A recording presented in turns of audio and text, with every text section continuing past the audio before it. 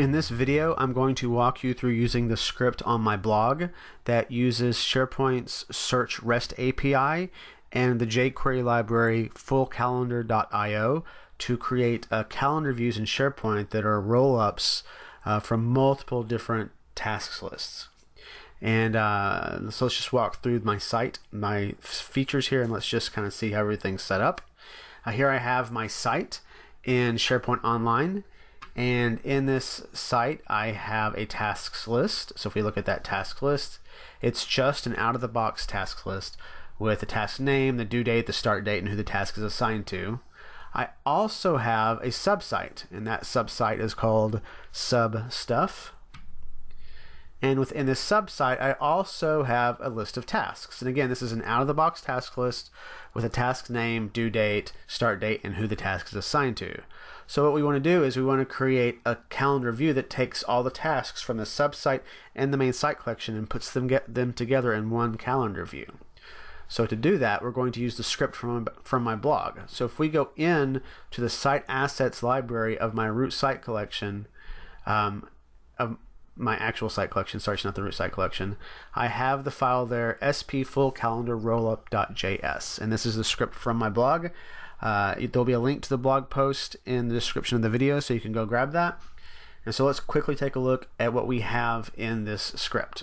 First of all, we're referencing the jQuery library, then we're referencing the moment library that full calendar needs for dates, and then we reference the full calendar library and the CSS needed for that. We then have a couple of parameters to set. The first one is the path to the SharePoint site that we want to search for tasks. For my example, I only want to search my site collection and the subsites of that site collection. I don't want to search all of the site collections in my tenant.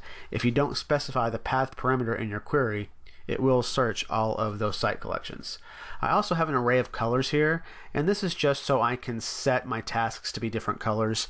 In this instance, we're going to set them to different colors based upon the name of the site they came from. So you'll visually be able to see what site a task came from by the difference of colors.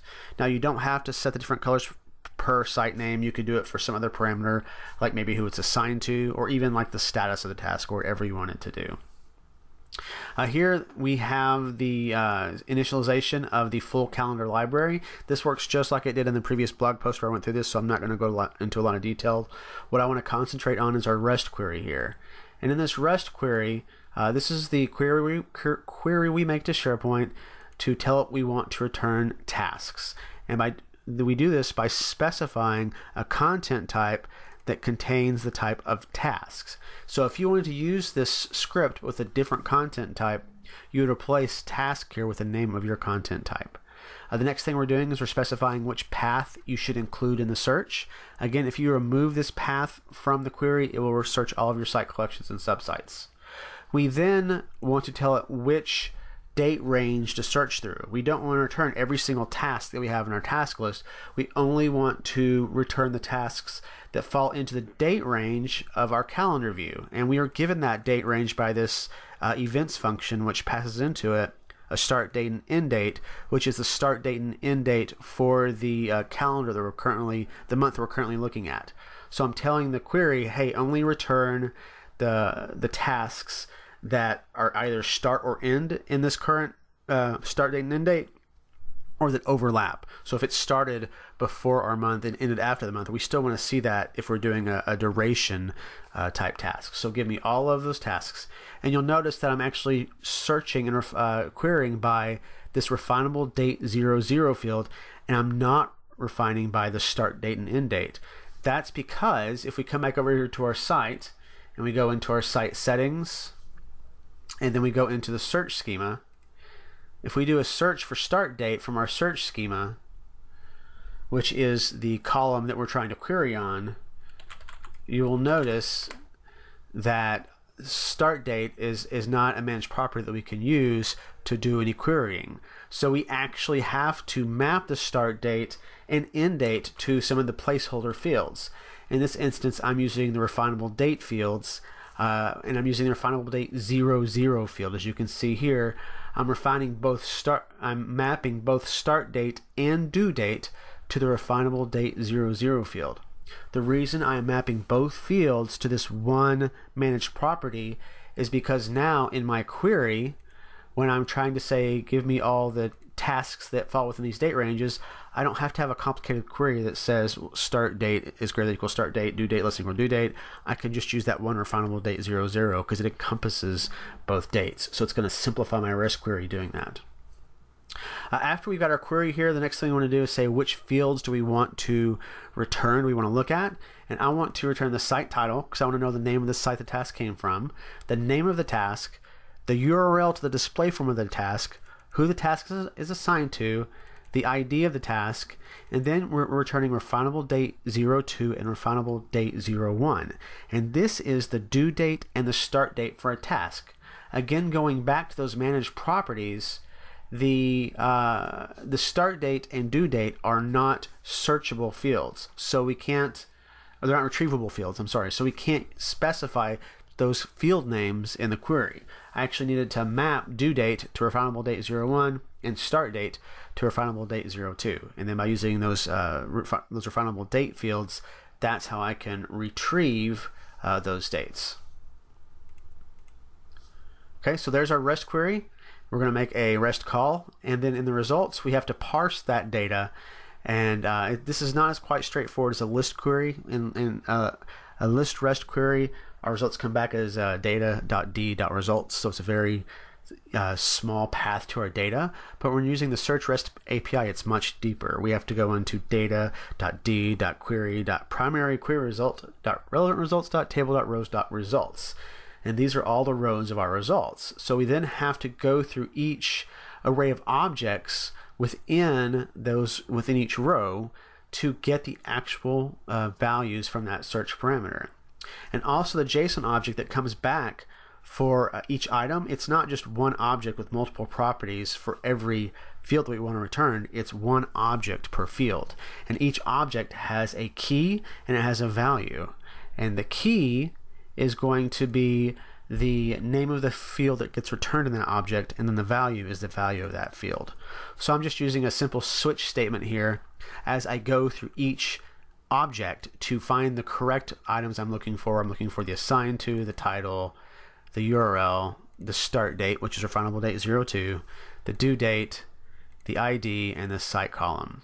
And now that I have all these variables set, I've got a little bit of logic here to say basically set the color based upon the site's name, and then let's push the event into an array of events where the title of what we're going to see for the task is going to be the site name, colon, the name of the task, dash the person it's assigned to, start date and due date, a URL, so when we click on the event it'll take us to that URL, and the color of what that event should be. And that's pretty much all there is to it. So we have our script uploaded. I walked you guys through the script, so now I can come back into my site over here. I can go into my site pages, and in my site pages I am going to create a new web part page, and I'll call this web part page calendar, and let me overwrite it just in case it exists. So we have our web part page here, and then I'm going to add a web part to this web part page. I'm going to add a media and content editor web part, and now I am going to edit the web part and link it to that file in our site assets library. So it's site assets, it's sp full calendar rollup.js, and now I'll apply that. And you can see here, I'll go and stop editing, that we have all of our tasks coming across in our calendar view, and you can see that there's a brown one and there's a green colored one for the different subsites, so the color coding is different. You can see that we have the name of the site, the name of the task, and who it's assigned to. So here's stuff, then here's sub stuff. If we click on the task, it takes us to the display form for that task. Okay, so using this method we can find tasks all over our tenant. So if I come back into the script, so let's play with a couple of things in the script so you can see that in action. If I come into the script and I say, well, I don't want to specify that path parameter because I want to search all of the sites, I can just go ahead and delete that from the query, save it, and now when I reload, it's now going to return us tasks from all over. So the other thing I want to show you is that if you notice how in our calendar view the dates they're spanning the start date and due date, and maybe you've got so many tasks across so many sites that you don't want to see the span. Maybe you only want to see the due dates in that calendar view. So to do that, what we're going to do is come into the script, and instead of specifying both a start date and due date, we're just going to specify this start parameter, and we're going to tell it that we want to show the due date in that start parameter. And since we're not specifying the end date for that events object, it will only display that due date, or that date we tell it to display as the start parameter. So if I save this script now and reload the page, you can see now we just have due dates. So each one of these date entries you see, instead of spanning multiple days, it is just the task that is due that day. And again, we can click on that task and it'll take us to that task, display version of that task. So this can help your calendar views not get so cluttered. Okay? So that is pretty much all there is to it. Feel free to download the script, play with it, specify your own content types, maybe search different paths, and yeah, good luck. Thanks.